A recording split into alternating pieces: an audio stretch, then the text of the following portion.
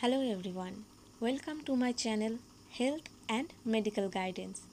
Please like, share, comment and subscribe to this channel. Today we will discuss about HIV and AIDS. আজ আমরা যে বিষয়টি নিয়ে আলোচনা করব সেটি হলো HIV এবং AIDS. HIV কি, AIDS কি, HIV এবং AIDS এর মধ্যে পার্থক্য কি, কি দেখে আমরা বুঝবো যে HIV আছে না AIDS আছে। তাহলে প্রথমে কি আছে, what is HIV.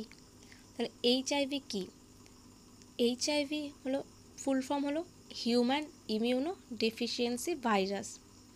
HIV is a virus that attacks sell that help the body to fight against infection.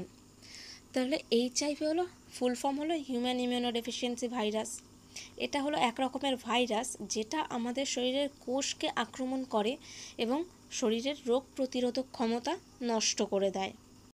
এরপর কি এইডস। এইডসের ফুল ফর্ম হলো acquired immuno deficiency syndrome.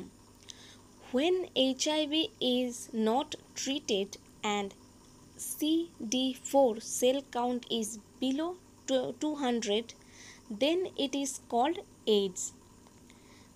It is the age of HIV. তাহলে যখন HIV ভাইরাসটা আমাদের শরীরে ঢুকলো এবং সেটা যখন আমরা তার চিকিৎসা করলাম না এবং আমাদের শরীরের যে CD4 সেল কাউন্ট সেটা যখন 200-র নিচে থাকে তখন তাকে বলা হয় এইডস বা অ্যাকোয়ার্ড ইমিউনো ডেফিসিয়েন্সি সিনড্রোম। এটা হলো এইচআইভির লেট স্টেজ। এইচআইভি যখন কারোর হয় তখন সেটা যদি লেট স্টেজে গিয়ে ধরা পড়ে তখন সেটা এইডস বলা হয় বা এইডস হিসাবে গণ্য করা হয়। তাহলে how do I know if I have HIV? আমার যদি এইচআইভি হয়ে থাকে আমি সেটা কীভাবে বুঝবো?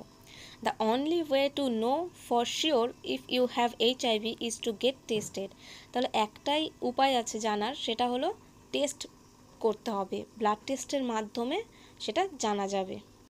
তাহলে এরপর এইচআইভি স্টেজেস অ্যান্ড সিমটমস। তাহলে এইচআইভি প্রথমে জানবো স্টেজগুলো কি কি। 3টে স্টেজ আছে।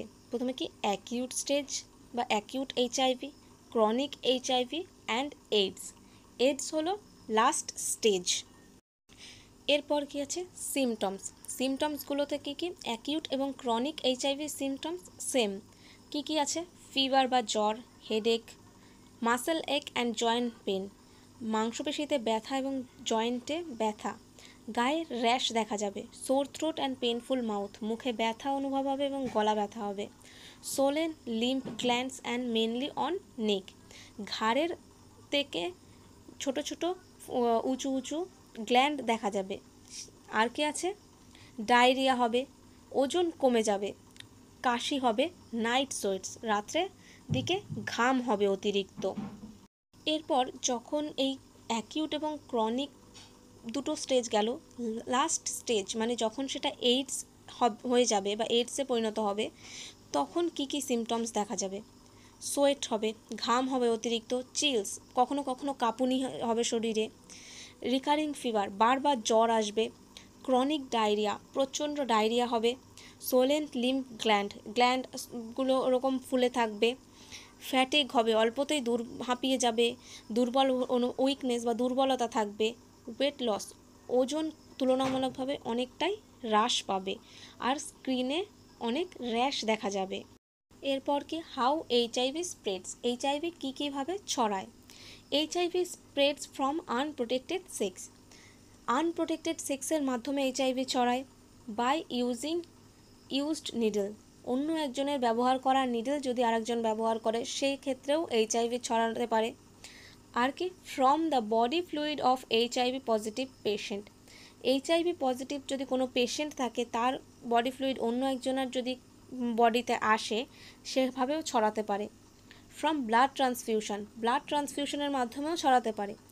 আর কি from a infected mother to her child. তাহলে একজন মায়ের সে যদি এইচআইভি পজিটিভ হয় তার বাচ্চার মধ্যেও সেই এইচআইভির সংক্রমণ দেখা যেতে পারে।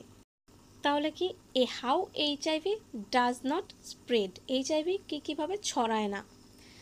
কি আছে, নর্মাল কন্ট্যাক্ট। নর্মাল একজন আরেকজনের সাথে যে হাত মেলাচ্ছি বা হাগ করছি বা কিস করছে তাতে এইচআইভি ছড়ায় না। আর কি, HIV does not spread through air and water, HIV বাতাস এবং জলের মাধ্যমেও ছড়ায় না।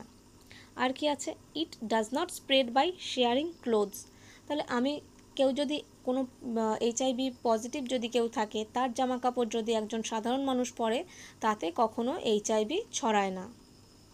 এরপর আমরা কি দেখব, হাউ টু প্রিভেন্ট এইচআইভি, এইচআইভিকে কীভাবে আটকানো যেতে পারে। কি আছে প্রথমেই, ইউজ কন্ডোমস ওয়াইল হ্যাভিং সেক্স, তাহলে সেক্সের সময় সবসময় কন্ডোম ইউজ করতে হবে। অ্যাভয়েড মাল্টিপল সেক্স পার্টনার্স, একাধিক সেক্সুয়াল পার্টনার অ্যাভয়েড করতে হবে বা এড়িয়ে চলতে হবে। Do not abuse alcohol or drugs, alcohol এবং ড্রাগস অতিরিক্ত পরিমাণে নেওয়া যাবে না বা খাওয়া যাবে না। While using injections use always new one, যখন ইনজেকশন বা নিডল ব্যবহার করা হবে সব সময় নতুন ব্যবহার করতে হবে। তাহলে এরপর কি আছে, during blood transfusion test that blood for HIV, সবসময় ব্লাড ট্রান্সফিউশনের আগে যেই ব্লাডটা দেওয়া হবে সেটি সবসময় টেস্ট করে নিতে হবে সেটি এইচআইভি পজিটিভ কি নেগেটিভ। এরপরে কি আছে, ট্রিটমেন্ট, ট্রিটমেন্টে কি কি, এইচআইভির বা এইডসের এক্স্যাক্ট কোনো মেডিসিন নেই যেটা খেলে যে সেরে যাবে বা যেই মেডিসিন ইউজ করলে এটা কমে যাবে, কিন্তু একটা মেডিসিন আছে যেই মেডিসিনটা ব্যবহার করলে বা খেলে যে আমাদের যে শরীরে যে ইনফেকশনটা আছে বা ভাইরাসটা আছে সেটা তার ক্ষমতা হ্রাস পায় এবং তার ক্ষমতা সে হারিয়ে ফেলে এবং আমাদের CD4-এর যে সেল কাউন্টটা সেটা ঠিকঠাক থাকে। সেটা কি, the main treatment for HIV is antiretroviral therapy, এই antiretroviral থেরাপিটাই main treatment. That stops virus from রিপ্রোডিউসিং, মানে ভাইরাসকে আর বাড়তে দেয় না শরীরে। It helps in CD4 sell count, যেটা কি আমার CD4 সেল কাউন্টেও সাহায্য করে এবং ইমিউনো সিস্টেমটাকে স্ট্রং করে।